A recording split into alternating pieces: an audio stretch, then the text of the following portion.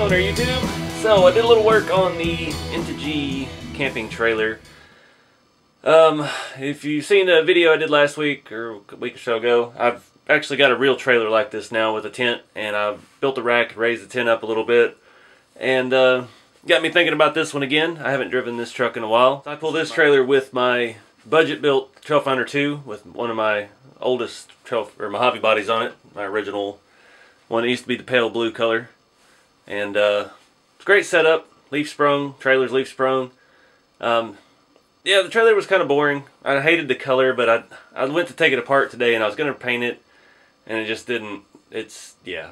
Man, I found it was missing a screw, and it's just not worth the trouble of taking it all the way apart. So I figured I would do some scale stuff to it and try to liven it up a little bit. Remember from the first video I had those roto packs, the fuel tank, water tank, and blue potable water tank. Those are from Proline, and I wanted to mount them on there, but I just wasn't ready to drill holes in it yet. But it's been long enough, and I forgot how much I paid for that now. I still remember, but we're not going to talk about that. It's been long enough that I wasn't hurt when I had to drill some holes in it. And I mounted the roto packs on the doors. The door's still open and everything, and it really completed the look. If you remember back, I switched the rooftop tent cover. This had the green rooftop tent cover, and I switched it with the ARB one because the ARB tent is made of a lot thicker, almost a canvas material, and the other one's made of like parachute. You know, it's just super thin, and it was really hard to deal with that tent as thick as that fabric was on top of a vehicle. So I figured at least putting the thinner cover on it. From what I can tell from the bottom of it, I took this one off. They look the same, so I might be able to interchange them. I might be able to put the heavy ARB tent all together on this, but it doesn't fold out. You know, it needs to be used a little bit more before I make that decision.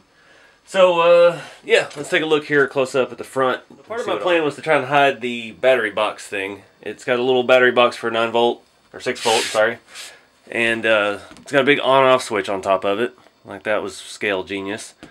So I took had the little hand thread things to mount shovels and stuff on the front, and I drilled some holes in my high lift jack. That's the functional high lift jack, at least it used to be. Yeah, I made it work, bolted it to the lower mounting point, both of them, and it's mounted nicely to the trailer. Looks good. I've got a little bed roll up there. Drilled some holes. Did a lot of stuff on this thing to completely ruin it. But I used some two-sided tape to hold these on because I'm not sure. I might utilize more of that space eventually. I have a ton of scale camping stuff: coolers, grill, water tanks, the Army bins, all the little things that RC 4-Wheel makes I've got. And yeah, I might change that around. But I drilled one hole here. I've got a bungee cord going, holding the propane tank, another Proline accessory. And then I've run another bungee cord up here just to kind of hold that bed roll over the on-off switch. I don't remember where this little shovel came from. It's a good size for up there. And I had some scale rope from 12 years ago. I still have a whole roll of that stuff. I made a bunch of scale rope back when the Tamiya high lifts came out. Trying to make a scale truck out of those. But yeah, I've still got a roll or two of that around. So I just put that around there and shoved it behind the jack. So just a little accessory. There's something else to add. Back, I made a lot of changes. Not a lot, but a big change. The spare tire had this big giant thing, and it moved it way out off of the trailer.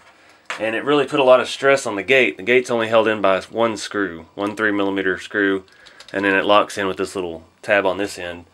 So I drilled out the upper hole, the mounting hole for that, and just put some regular 3mm hardware through, nut and washer on the outside, and got the tire right up against the trailer like my real trailer is. And I think it looks a lot better. That backpack thing on there is supposed to look like a trasheroo.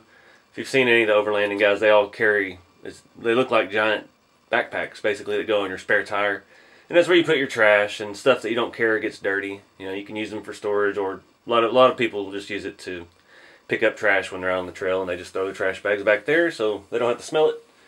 And but that is from a 1/6 scale G.I. Joe. I bought some of those a while ago. I was going to try to do some kind of Army build, and it never happened.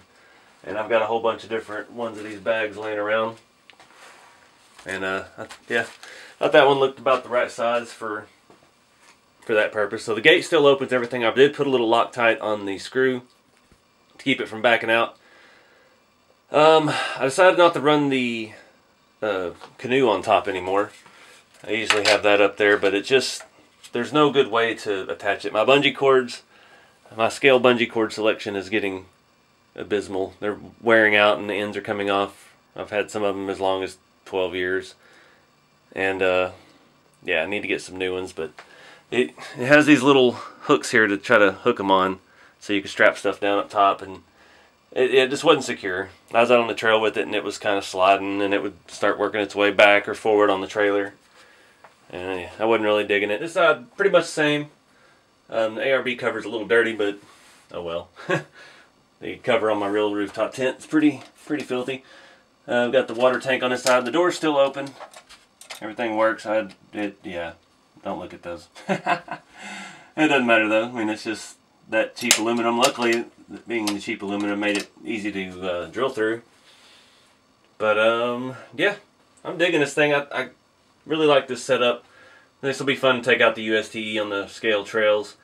If you haven't seen, check out the USTE's website. They have information about the class and other classes as well. There's going to be all kinds of stuff out there.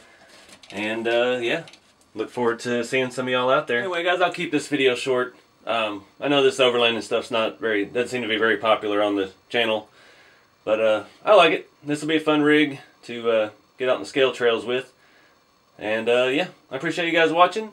Be sure to like, subscribe, and share, and follow along on Instagram and Facebook for updates and things ahead of the videos.